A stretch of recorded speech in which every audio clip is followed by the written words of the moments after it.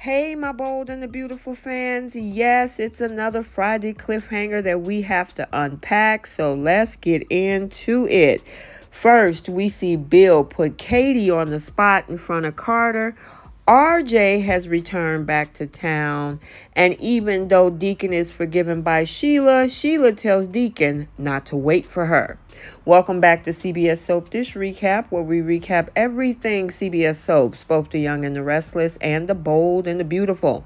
This is your bold and the beautiful recap for April 21st. And without any further ado, let's talk about this episode. So now let's start out at the tiny cabin in the woods where we see Brooke telling Hope that she want to talk about something.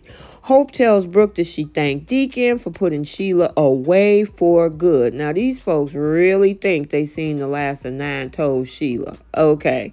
And yeah, your dad is actually going to the prison. Hopefully it's not one of those conjugal visits. But yeah, I forgot this is daytime TV. Anyway, Hope asked Brooke what she wanted to talk about. Now, Brooke says that she misses RJ. And Brooke asked Hope, when was the last time you spoke to RJ? And Hope says, we text, we video chat all the time.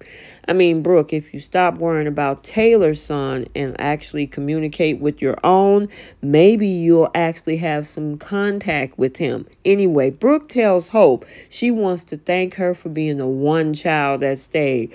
Bridget would have stayed, but, she can't bring her boyfriends around you, Brooke. So now we're over at the prison where we see Deacon telling Sheila that he has been dying to see her. Deacon, you might not want to use that word dying in front of Sheila. She might just make it happen. Now, he was telling her how sorry he is. Have you forgotten what she's done or what she has admitted to doing, Deacon? I mean, she did shoot your beloved Brooke. Remember that? Anyway, he's begging her to tell him that she doesn't hate him. Now, Sheila told Deacon that he stabbed her in the back. And I guess don't forget the good times when you guys were doing other things as well. Anyway, Deacon said that he was concerned and Bill and Ridge just gave him a way out. She said that she could never hate him, though. Now, Deacon tells Sheila that he has been granted clemency, and she claimed to be happy for him. She told him to go live his life and don't wait for her, and called him daddy. You don't have to tell him not to wait for you because you never getting out, supposedly. So now we're back over at Forrester in the design room where it's getting a little bit sticky because Dollar Bill is putting Katie on the spot with Carter standing right beside her. Now he tells Katie that she knows how he feels and thinks she feels it too. And you know what? I'm not shocked Bill didn't bring up that kiss. Remember, guys? Now Carter tells Bill that Katie will always love him, but it doesn't have to mean the same for her as it does for him.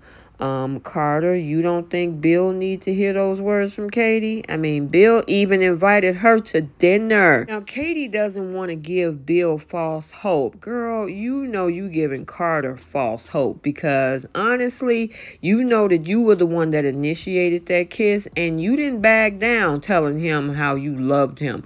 I don't know if it was in the moment because of the fact of what happened with Sheila Carter, or was it something else? Honestly, I would probably pick choice number B. And then finally across the hall, silly as usual, Charlie came into Ridge's office claiming someone in the building is claiming to be him. It's RJ. You mean to tell me Charlie didn't know Ridge had a namesake as a son? Now, Ridge tells him to just handle it. RJ knocked on the door. He's home. And Ridge said that he can't believe Brooke didn't tell him that he was coming. RJ was like, well, she don't know. I didn't want to ruin a surprise. Then Brooke shows up to come to see Ridge. RJ hid. Brooke told Ridge Charlie mentioned some type of surprise. RJ then popped out from behind the partition. He told them he got plans on sticking around. And from what I understand, him and Thomas are going to go at it. Which is, what is this going to mean with the two BFFs, Taylor and Brooke?